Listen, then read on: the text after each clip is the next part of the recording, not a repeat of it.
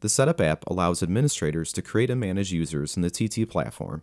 You can give users various admin privileges, you can assign them accounts and give them rights to trade, and give them permission to view market data on various exchanges.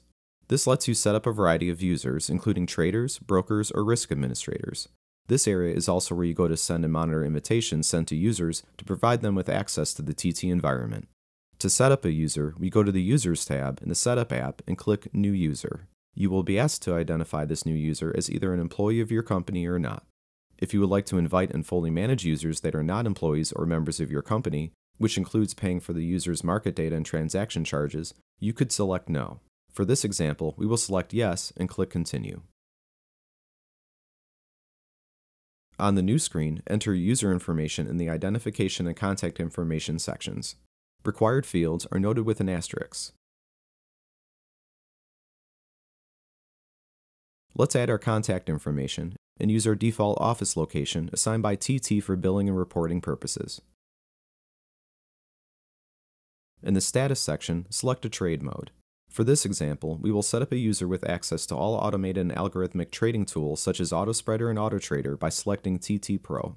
We'll use the default settings in the other sections, including the premium OMS services for advanced order management. We can enable advanced settings and configure custom fields, user groups, and company sharing relationships for this user as needed after they've been added to the company. When we check the box next to our user in the data grid, additional tabs are displayed. We can see the information we created during setup under the Settings tab. We can also see that even though we have created the user, we have not yet sent them an invitation to join our company. Before we do so, let's configure their settings and permissions. On the Permissions tab, we can leave admin permission at none, but we will need to uncheck Disable Trading to allow this account to begin trading. We need to click Save before we move on.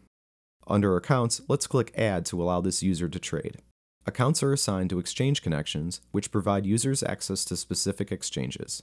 We will assign this user to the client XYZ account, which is associated with the company's CME connection. After assigning an account, we can now provide order permissions. We click the checkbox next to the account name to display the list of permissions for using this account.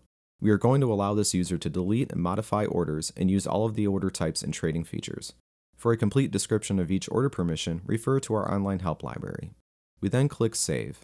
We can now provide user access to an exchange. We'll click the Exchanges tab and select an exchange. Next, click the Subscriber Market Data tab to enable market data access for the user. Click Allow to subscribe to each product group. Then, use the Session field to set how many concurrent sessions the user can be logged into for that product group. We will be billed monthly for market data for each session, so we'll start with just one. We can always add a second session later if we would like to. For example, allow for simultaneous market data access for both a computer session and a mobile session. Next, click Order Routing to configure the exchange required settings for our user. Order routing requirements vary by exchange. We will be trading on CME, which requires an operator ID, so we will enter that here. If the user needs an automatic trading system operator ID, or if their firm requires a self-match prevention ID, we would enter that here as well. For this user, only the operator ID is required. We do have the ability to apply limits on a specific user, but for this case we are setting limits at the account level and would like to apply them here. To do so, we need to be sure Apply Limits is unchecked since we are not applying user limits. On the Agreements tab, we can view the status of market data agreements to see which have been accepted by this user and which are pending. Since our user hasn't logged in yet, we see the CME Market Data Subscription Agreement has a status of outstanding. Access to different environments, such as simulation, production, and delayed prices, is granted in the Environments tab. Fixed sessions are not required for this user, and there is no login history or change logs yet. We'll use the default company IP address restrictions. Our user does not require application keys for authenticating their own trading applications, so there are no app keys. A list of URLs and connection types available to the user for accessing the TT platform are shown in the Access Lines tab. When updates are made to our user data, we can view the changes on the Change Logs tab. Now, with our user created and configured, we can return to the Settings tab and click Send Invitation. This will send an invitation to our company to the email address for that user. The invitation will prompt them to create a TT account or log into TT with the account that they have set up previously. Once they have logged in and accepted a user agreement, they can begin trading. For more information, visit our website at tradingtechnologies.com.